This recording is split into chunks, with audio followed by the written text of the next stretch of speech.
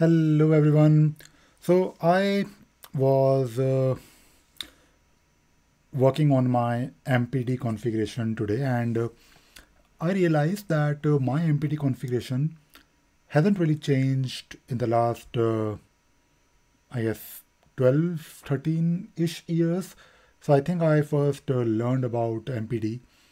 I think it was music player daemon. I think it was probably around 2010 if I remember correctly, because around that time I basically worked on a shell script of my own that used to search for music and also play it.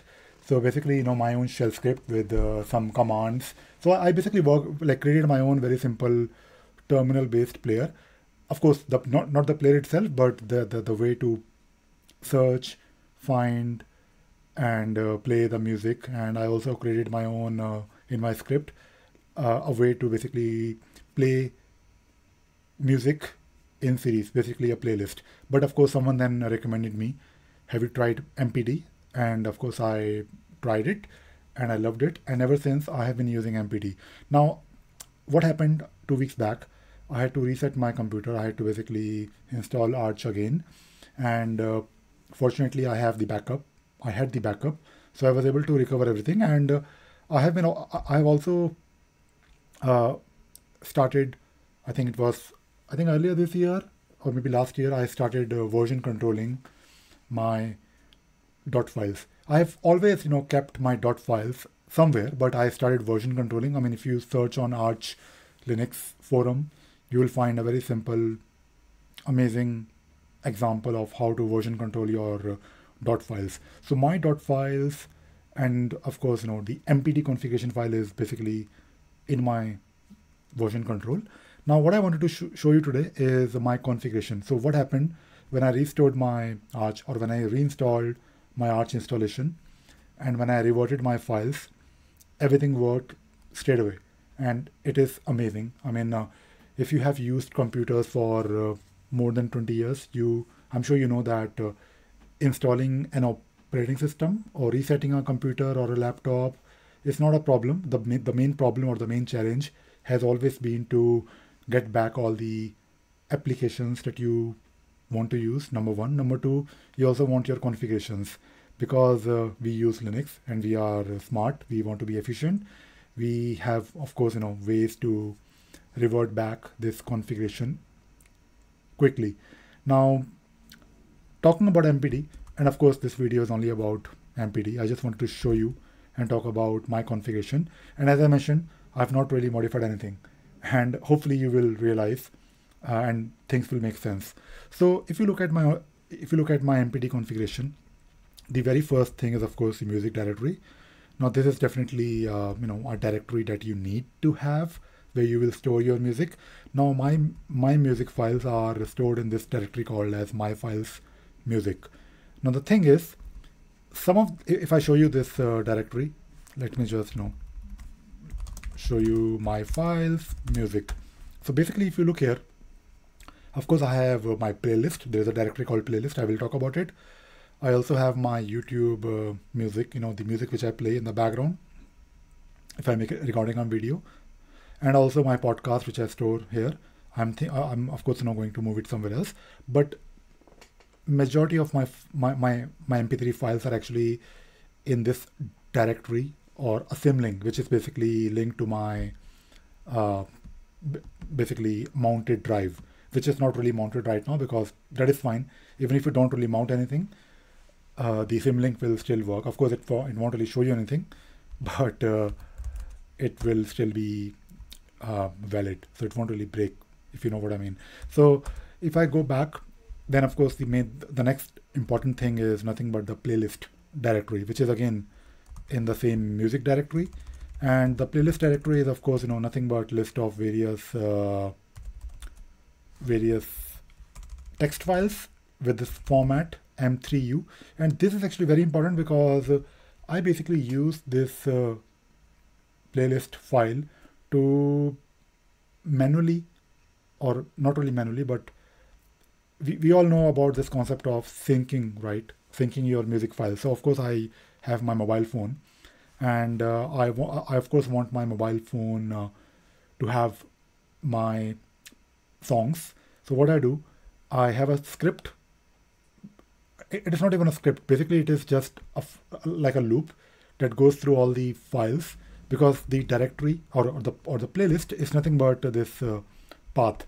So basically, the script is basically going through these files one by one, and it is copying it to my mobile phone, or basically a directory which I sync with my mobile phone using sync thing. So this is something that I do not really regularly, sometimes. Then of course I have this DB file, and by the way, the only file which is version controlled is basically this mpd.conf. But in my dot files configuration, basically one of my mpd.conf is one of the dot file which I keep in my repository. And then DB file, I don't really care about it because I can always build it. So I'm not really, so config/mpd and mpd.conf. Basically, this file is version controlled, not the database, because you can always, once you have, let us say, your drive connected, and maybe if you move to a different computer, just press U in your, or I think there is a command using MPC, and it will update the database. Then of course I have a log file which I don't care about. Then PID, you don't really need to keep it in your version control. Similarly for state file, sticker file, and what else? So basically it is very simple, to be honest. If you look at my mpd.conf, auto update yes, and follow outside symlinks. So this is something I have to do because I have a sim link. Follow inside symlinks yes, and I think these are by default yes. I don't even remember if these are like default configurations. And what else?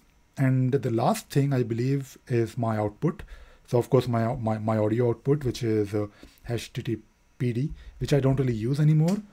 I mean, I can basically, whenever I'm running my MPD, I can use the IP address of my laptop or wherever it is running, and play my music using my mobile phone, for example. And I hope I'm still recording because I touched the mic. But anyways, then of course I have this. I think this bind to address, you can keep it as 000, so it will take the IP address of your laptop or the machine. I think 000 will do that, and port is 8000, bitrate 128, and these are of course for the HTTPD if you want to play your music on the browser. I also have I believe they should be similar for ELSA mixer, I believe, Pulse, yeah.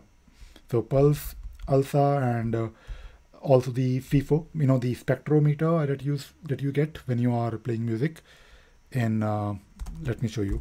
So if you open NCMPP, I believe, if you play music, something like this, I think this is something that you because you can also, I believe, change the format or color using this mpd.fifo, this particular, I think this is the one. And if I go to, I think I have to press, let me just play something and try to, okay, this one, yeah. So I think I can always do so right now it is enabled. I can disable it, and if I go to visualizer, nothing is playing. So I can, nothing is like visualized. So let me just enable it, and let me just go back to this. I think this looks good, right? Especially if you are listening to music. So yeah, this is my configuration, and it is very simple, nothing too complicated, and extremely simple, easy to follow. And I thought I'll probably show you. I think I've shown you my configurations before, but that was like long time back. And because, I mean, if you keep these configurations somewhere safe, you don't have to version control it, but I think it makes sense if you version control it. But the thing is that if you move to a different laptop or a computer, you can just forget about it.